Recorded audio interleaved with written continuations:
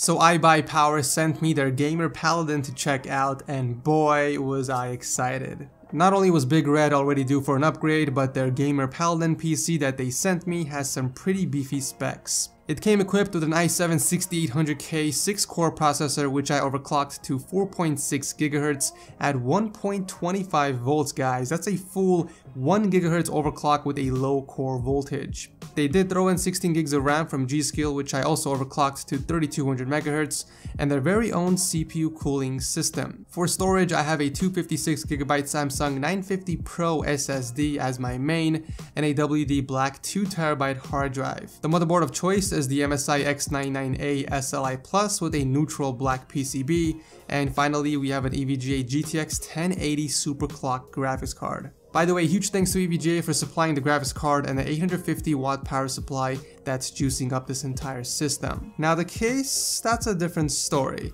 They're calling it the Element. It's a custom modded S340 case with tempered glass windows for the side and front. It's easily one of the cleanest and stunning cases I have ever seen, and I just had to have this on my desk. It even has red LEDs glowing from underneath and inside the case. There's actually an RGB strip on the top that allows me to change the color or give it some pretty cool effects. Personally, I think that an MSI GPU would go better with the color scheme, but overall, I'm very satisfied with the build and cable management. In terms of acoustics, this is a very silent PC. Before, I couldn't turn on Big Red behind me while recording a video because of all that fan noise, but now, well, now it's not an issue.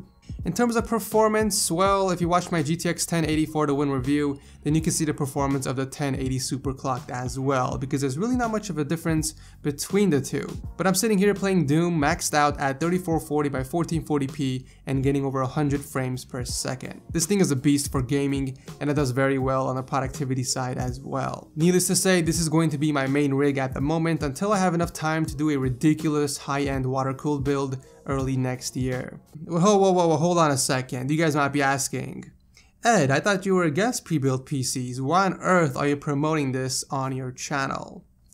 Good question. I'm against overpriced pre-built PCs, and considering that most of them are, iBuyPower is actually one of the very few, if not the only company that doesn't overprice their PCs. And here's the proof. So I managed to gather up all of the same or equivalent parts used in this exact same build, and it came out to a little under $2,100. The total cost of the Gamer Paladin on iBuyPower is $2,324. Now keep in mind that the extra difference that you are paying for is in their 3-year warranty, custom modded case that's not available anywhere, along with some other mods like the LED fans, RGB strips, and custom red sleeving. Not to mention the time it takes for them to build the PC. On top of all that, you also get a free mouse, keyboard, and headset with your purchase. So if you add all of these up, the total cost of the actual custom PC would be around $2,250. Which is pretty much the same cost as a pre-built Gamer Paladin. The huge difference here is that you have peace of mind knowing that if your PC were to have problems, that iBuyPower is right there to help you out. Honestly, I don't know how these guys managed to build a very powerful and good looking PC with pretty much the same cost as retail. I feel like they are more targeted towards beginners who don't know how to build one themselves yet, or for people that just don't have the time or patience to learn how to build one. But with that said, I'll go ahead and drop a link to the Gamer Paladin down below if you guys want to check that out, or other PCs from iBuyPower.